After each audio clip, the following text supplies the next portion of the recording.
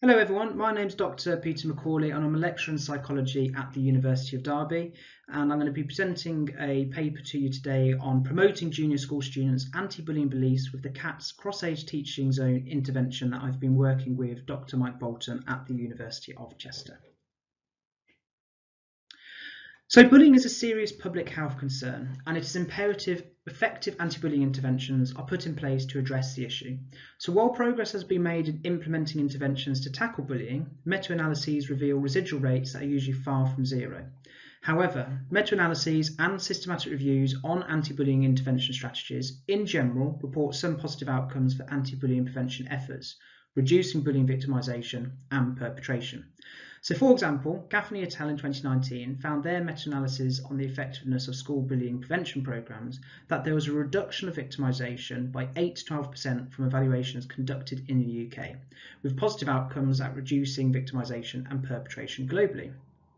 Despite this, however, anti-bullying interventions have not always been regarded as effective. One reason might be because students are not always receptive to anti-bullying initiatives delivered by teacher and other adults. Rigby and Bradshaw and Bolton in 2012 reported that many students believe teachers are not usually interested in tackle bullying and express little or no desire to collaborate with them on this regard. More recently, qualitative focus groups of young people suggested that anti-bullying interventions did not engage students, were delivered in a repetitive manner, and students felt that teachers were not the best group to deliver these anti-bullying messages. And this is where our work on CATS comes in. So looking at cooperative group work. Cooperative group work has been shown to assist in students learning in academic and social behavioural domains, including anti-bullying. And similarly, cross-age teaching approaches have been shown to benefit tutors' academic development and social behavioural development. So given these positive but separate results for cooperative group work and cross-age teaching across such a wide variety of domains and variables, Dr. Mike Bolton at the University of Chester developed an approach that combined them to target social outcomes, referred to here as the cross-age teaching zone, and we have been considering if it can be used to promote anti-bullying beliefs among students. And there are good theoretical and empirical reasons why a focus on the effect of CATS on tutors rather than tutees is appropriate.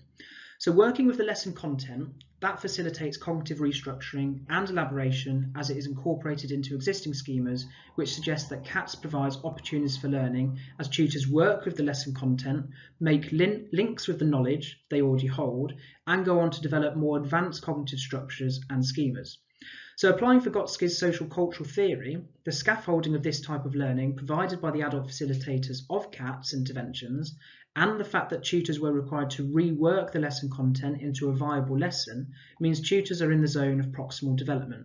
That is, just outside what they can do or know unaided. So in our case, that means CATS tutors will likely be thinking about bullying in novel ways, and the fact that CATS tutors are working cooperatively to develop and deliver their lesson further optimises the likelihood that they will learn the lesson content. And looking at role theory here as well. Role theory also suggests that acting as a teacher promotes that feeling of responsibility even more because it engenders a sense of care towards tutees. So our primary aim, therefore, was to conduct 3 linked studies that examine the effect of CATS on beliefs that 1. Non-physical forms of bullying are unacceptable, which is study 1.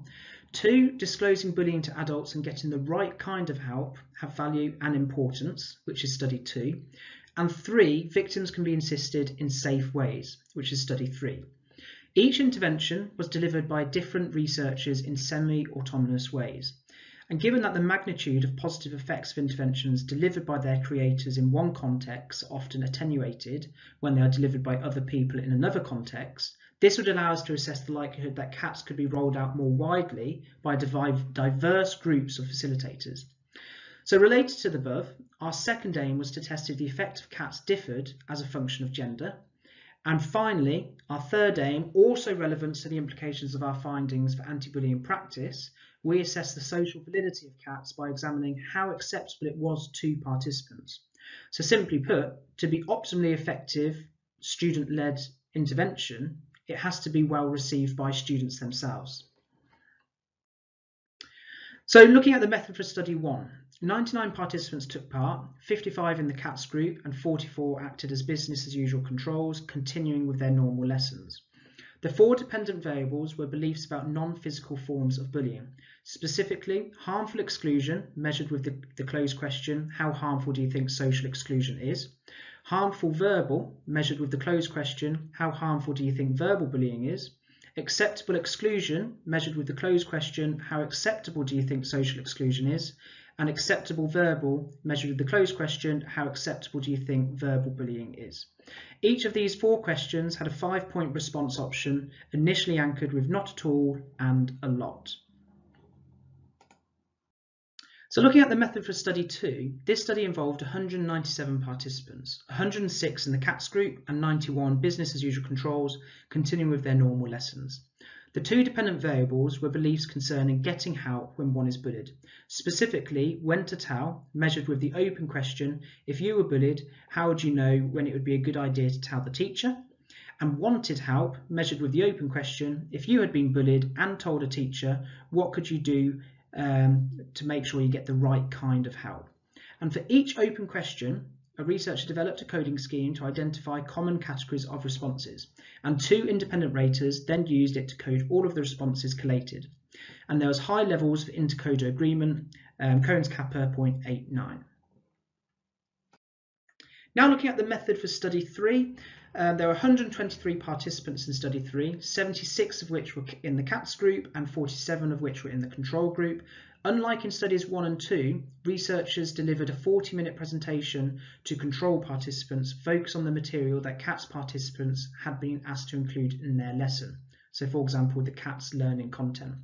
Now this allowed us to examine the effectiveness of CATS against a form of direct instruction, something that is deemed another appropriate way alongside a business as usual control group, to test an educational intervention.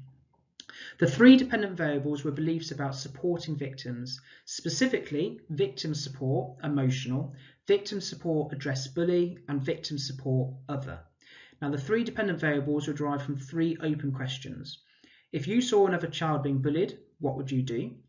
How could you try to stop a bully being nasty to someone without making them pick on you? And finally, how could you help someone if they were bullied?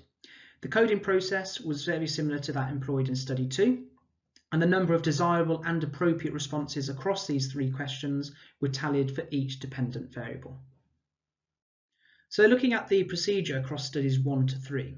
So facilitators encouraged buy-in by explaining to CATS tutors that taking part was voluntary, they could stop at any time and rejoin without giving a reason, and they were being invited to work in small groups of about 5 students to design a roughly 30-minute anti-bullying lesson and deliver it to a small group of students who were 2 years younger than themselves. So tutors were informed that facilitators would provide them with the required lesson content, offer suggestions about how to plan, test and deliver a lesson on it, but that the details would be left to them and they could augment that content however they see fit. Facilitators aim to strike a balance between being suitably supportive on the one hand and leaving tutors to take ownership of their lesson on the other. While the final decision of the lesson itself was left to each group of the tutors, facilitators ensured that at a minimum they all designed a poster that contained the lesson content and prepared a script of what was to be said and done by each group member during the lesson. And across the 3 studies, CATS tutors received similar guidance from facilitators and had similar time, about 4 60-minute sessions, which was used to prepare their lesson, spread over 2 to 3 weeks. Then, within a few days, they delivered their lesson. And facilitators and class teachers observed these, but did take no active role within this process. So looking at the results then, specifically the effects of CATS on individual measures. So the condition by time by gender interaction was non-significant for all 9 outcome variables, indicating that gender did not moderate any effects of CATS. Hence, gender did not feature in any of the results we now go on to report concerning these 9 outcome variables. For all outcome measures, the condition by time interaction was significant. So using Cohen's scheme, partial letters squared were low, less than 0.06 for acceptable exclusion, medium between 0.06 to 0.138 on 4 measures, which were harmful exclusion, victim support emotional, victim support address bully, victim support other, and high greater than 0.138 on 4 measures, which were harmful verbal, acceptable verbal, wanted help, and when to tell. And now looking at the results across time comparisons, with only one exception involving acceptable exclusion at time 2, CATS participants had significantly more desirable scores than controls at time 2, and at time 3 on all variables. On none of the 9 measures did control participants evidence a significant change in a positive direction from time 1 to time 2 or from time 1 to time 3, but this was the case for all measures among the CATS groups, as you can see in this table. On the 2 study 2 measures with follow-up data, which was wanted help and when to tell, time 3 scores were significantly less desirable than at time 2 among CATS participants.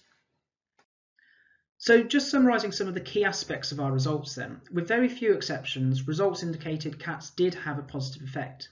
So CATS participants showed significant improvements from time 1 to time 2 on all measures, where controls did not change for the better on any measure. On the 2 measures with follow-up data in study 2, which was wanted help and when to tell, the time 3 scores were significantly more desirable than at time 1 among CATS participants, but did not change in that direction among controls. So the common language effect size for the 9 outcome measures indicated that there was between 62% and 87%, so a mean of 72.4% probability that any randomly selected CATS participants would have more desirable time 1 to time 2 change scores than any randomly selected control participant. So summarising this aspect of our finding, the mostly medium or high effect size indicates that CATS is likely to have a noteworthy practical benefit for those who experiences. The positive effect of CATS was equally evident among girls and boys. And this is encouraging given that they have been found to score in a less desirable manner on a range of bullying related variables than girls. So for example, boys tend to disclose being bullied less than girls. Boys are less likely to intervene in bullying, and also boys are less likely to support the victim and often see bullying as less serious compared to girls. So actually this is a very positive and encouraging finding that the effect of CATS was equally evident among boys and girls. So after experiencing CATS, a subset of our participants, so 188 participants, were asked to rate it for acceptability and perceived value. And over 2/3 had very high scores, 8 or above on a 1 to 10 scale. Again, gender differences were not evident, but this is encouraging that boys are open to girls in engaging in CATS, given that the former tend to be less enthusiastic towards other forms of peer support, broadly defined. Collectively, our findings on the effectiveness and social validity provide strong support for CATS as an anti-bullying intervention targeted at improving beliefs. Schools have many issues to deal with besides bullying, and short but effective interventions will likely be taken up more widely. CATS appears to meet this criterion, and future studies should explore how schools might incorporate CATS into their wider anti-bullying efforts. Importantly, positive effects of CATS were found across the 3 studies, each of which were delivered by different facilitators. This is encouraging, as for more of a widespread school-level implementation of CATS, different teachers will be acting as facilitators for the CATS intervention and providing the learning content for the tutors to rework into a viable lesson to be delivered by younger tutees. So actually the fact that we showed positive effects of CATS across the 3 studies, each of which were delivered by different facilitators, is a positive finding. So thank you very much. If you have any questions, I'll be in the Q&A session, but please feel free to drop me an email at p.macaulay@derby.ac.uk. This paper has been drafted and has been submitted to the International Journal of Bullying Prevention, but any feedback or thoughts on the paper would be very much appreciated. Thank you very much, and I look forward to networking with you and enjoy the rest of the conference. Thank you.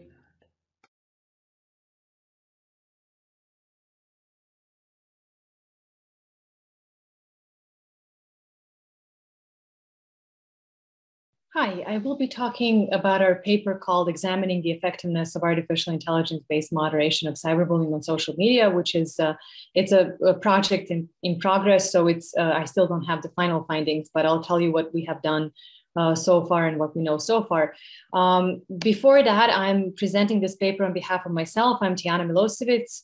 I'm an Elitas Research Fellow at the National Anti-Bullying Research Center, ABC, and ADAPT SFI, both at Dublin City University.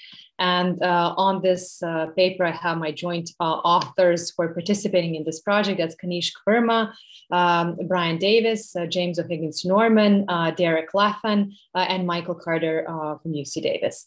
And this project is funded by Facebook's Content Policy Award Grant, Phase 2, Research on Social Media Platforms.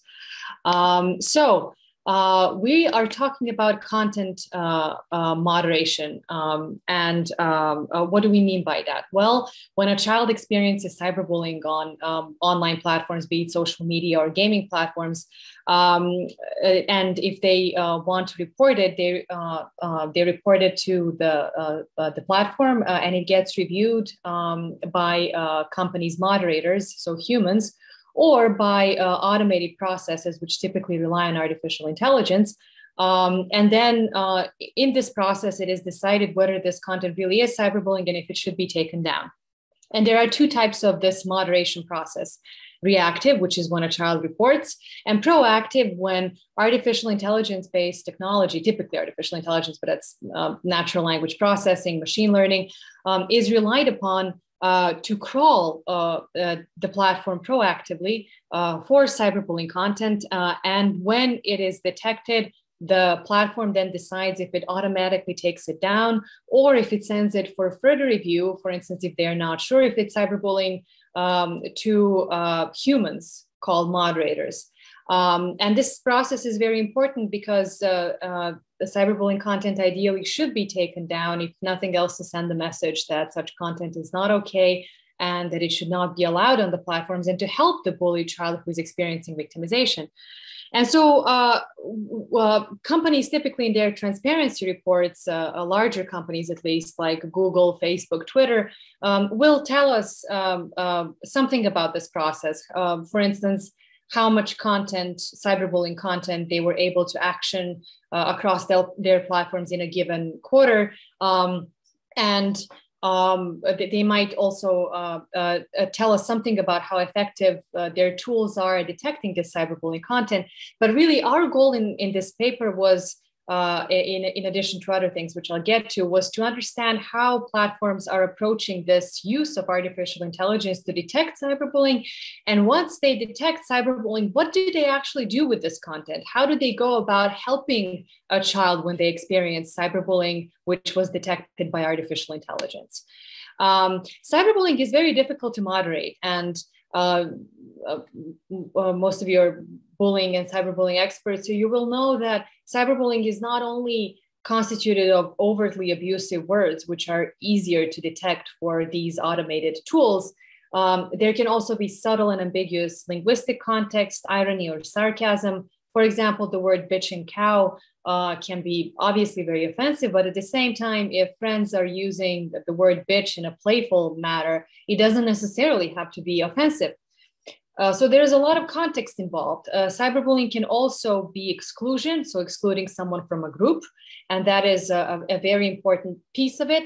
And that can be more difficult to detect and not easy to establish if it's really bullying or not just by using artificial intelligence. These systems also have to work across languages and across cultural context. And there's also multimodality, which means that it's not only text, it's also image and video, and image, video, and text combined. And sometimes it's just the text that is offensive, but the image is not, and vice versa. And so all of that needs to be taken into consideration. Why is all of this important? Well, of course, we need to have effective ways to help children in a timely fashion, and so that they actually feel supported. And a lot of the regulation that is currently in the process, like the Online Safety and Media Regulation Bill in Ireland, are establishing codes of conduct or will establish codes of conduct for platforms where they will ask for more transparency from social media and gaming platforms and other platforms, direct messaging, on how they're actually doing this. How are they engaging in with artificial intelligence to actually detect cyberbullying? And then what kinds of mechanisms do they have in place when this happens, and how effective these are? So we're also informing the policy process with this work. Sorry. So the key objectives of this project really were to map the natural language processing, or NLP, machine learning, and AI-based approaches to cyberbullying detection on social media and gaming platforms. So published by independent and industry research. That's what we wanted to know. What is the industry telling us? And what are the published papers telling us about this process? We also wanted to map social media companies' proactive responses to bullying that rely on NLP, ML, and artificial intelligence. So when they actually detect these behaviors, what mechanisms do they have in place? So do they action it to a human moderator? Do they have do they alert the victim? Do they have a support for the victim? Do they engage a bystander? What do they do? And what did they tell us? Do they have any of these processes in place? And then we wanted to, based on everything that we found out, we wanted to leverage qualitative research, so interviews and focus groups with preteen and teen children, to solicit their feedback on how effective these interventions are. Do they find them effective, or do they not find them effective, and why not, and how can they be improved? So to leverage children's feedback to optimize these interventions. So for this first part, we call this the scoping study. We did searches across large databases for automated identification and intervention techniques for combating cyberbullying, harassment, and abuse among children on online platforms. So we scoped about 150 research papers, but we found only 17 really research studies that have developed unique data sets for the field of cyberbullying. 24 when you include hate speech, which is very different from cyberbullying, and when you include racism and other types of abuse, which are sometimes lumped together by computer scientists who are doing this work. So there is a great need for interdisciplinary collaboration in this area. And only 4 data sets actually included classifiers, which are non-binary. So that means detection methods, if I can call them crudely that way, that can actually discriminate whether content is not just abusive or not abusive, but actually whether there is repetition involved, or they have multiple labels. So they would identify the perpetrator and the victim and the bystander potentially. And only so very limited amount of these data sets were actually multimodal, so involving not only texts. And we also had researchers who looked for social media platforms and gaming platforms websites to see what kinds of responses they have to cyberbullying when they detect it in automated ways. So they searched the companies' platforms, and they did Google searches, browser searches for trying to see what is available as published information about what the platforms are actually doing when they use artificial intelligence. What can we know about their AI models, and how then the intervention around these models is designed. So I'll just run through the preliminary findings, because I want to focus on the preliminary results of the qualitative work as well. So there is a relative lack of interdisciplinary collaboration. So social scientists and computing, engineering, ML, AI in this field, a relative lack of quality data sets and annotation for detecting cyberbullying, insufficient research into multimodal context, also insufficient work in the field of multilingual and cultural context, so which is extremely important for cyberbullying detection. And there is only limited information about companies' reliance on AI for such interventions, so limited openness for scrutiny to non-industry researchers. And so this project is Facebook-funded project was called Co-Designing with Children, a rights-based approach to fighting bullying. And so what do we mean by a rights-based framework?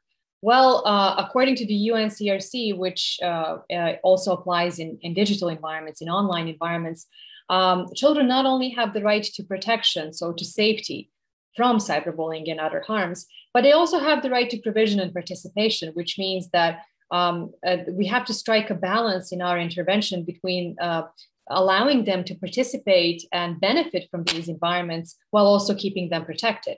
And most importantly, perhaps, according to the UNCRC, children have the right to be heard on matters that concern them, which means that the design of these interventions is something that directly concerns them. So ideally, when platforms design these interventions, they should solicit children's feedback, or at least we should create research that solicits their feedback when it comes to the design of these cyberbullying interventions, which is what we try to do with this project, and is perhaps the most exciting part of it.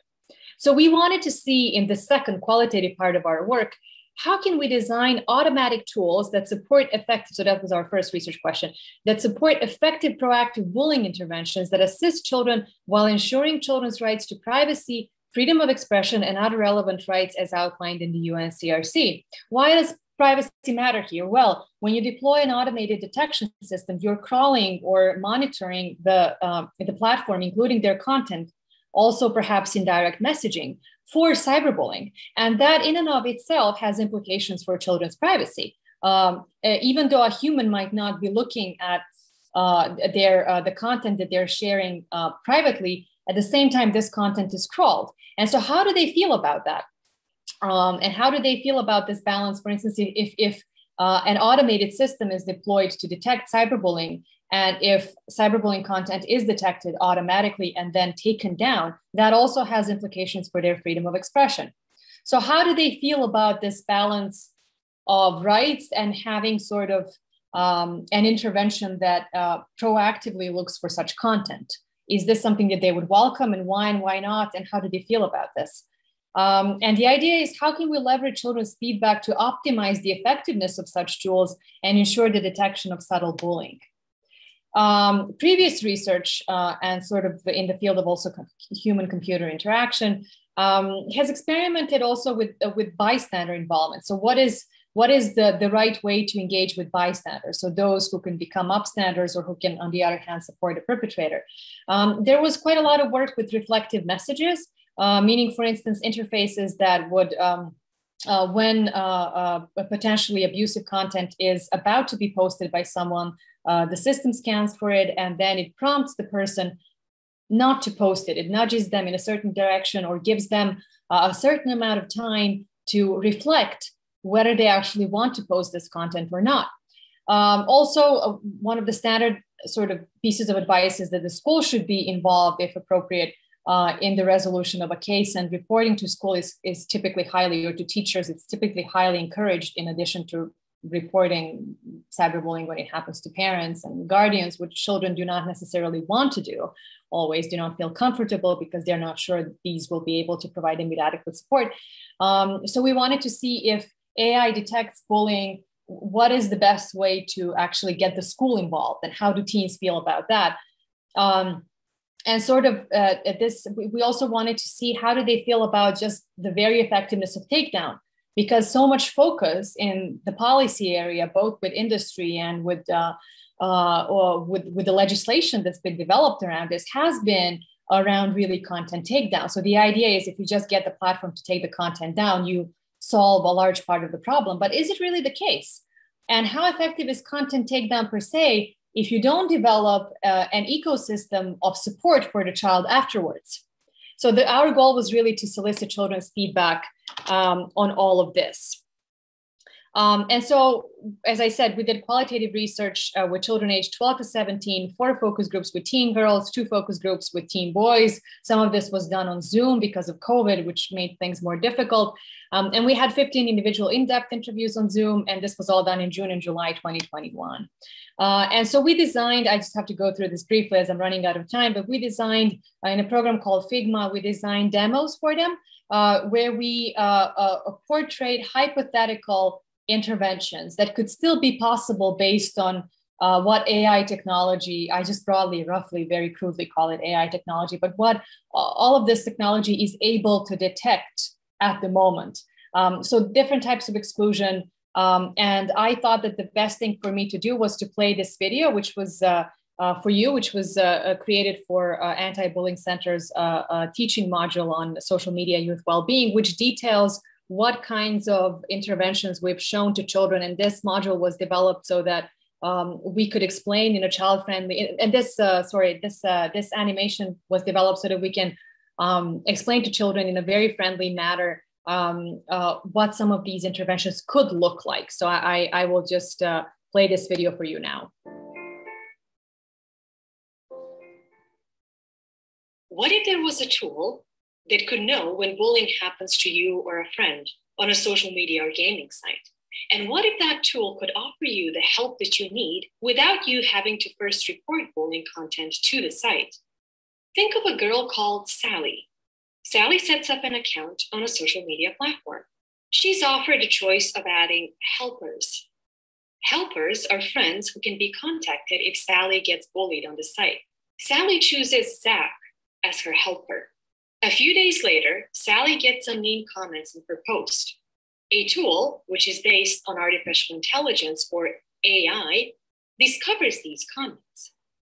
The tool can then alert Zach that Sally needs support, or suggest to Zach that he could reach out to people who posted mean comments and ask them to take them down, or to report these mean comments to the site. Normally, when you see or experience something that you think is bullying or harassment on a site, you can report it to the site. This way, you let the site know that you do not think that such content is okay. The site then looks into your reported content and decides if the content should be taken down. The site will only take the content down if it is against the law, or if it violates something called the site's policy. This is like a document with rules on what is allowed and what is not allowed at the site.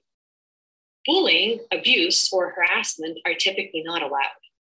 Or imagine if one day Anne does not invite Sally to her birthday party on purpose. Anne wants to make Sally feel excluded.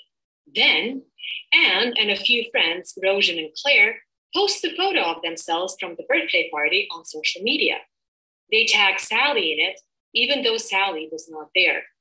They do that just to show Sally that she's out. The photo gets reposted across many sites, along with some mean comments.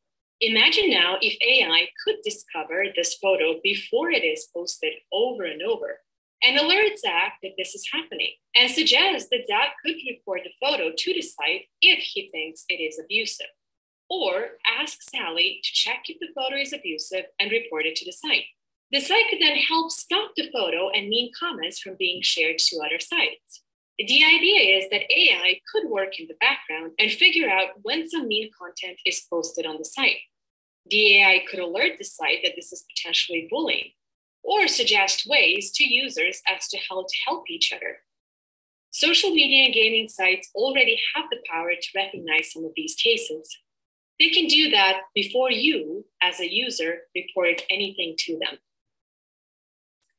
Yeah, so this is essentially, these are hypothetical cases or hypothetical interventions that are not yet implemented on the platforms, and they might never be, but we solicited that they're possible based on what the technology can do.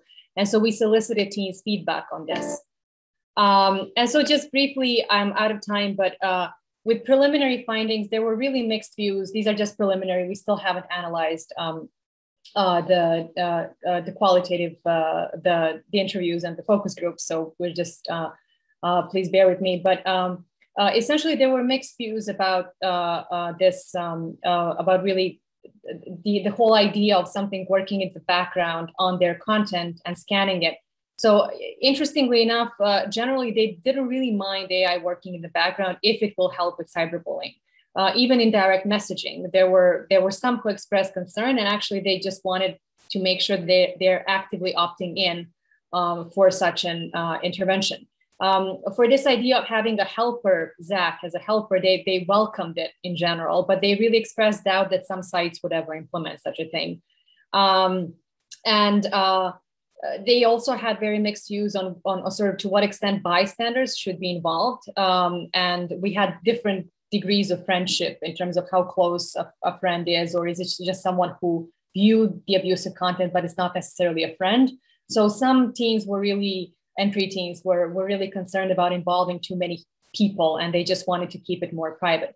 For instance, for the exclusion scenario, we used facial recognition. So AI would figure out based on facial recognition that more people are tagged in the photo than are actually present. And when we told them that AI could do that, quite a few of them sort of found that spooky, that the facial recognition would be able to be leveraged for that purpose.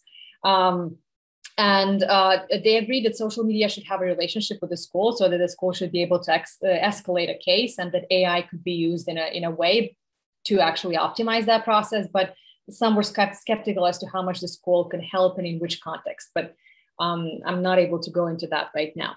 But that's the sort of, those are the preliminary things that we did, which we will detail in the papers that come out of this. So thank you. Thanks so much. And I'm happy to answer any questions via email or in whichever way this will work. Thanks so much.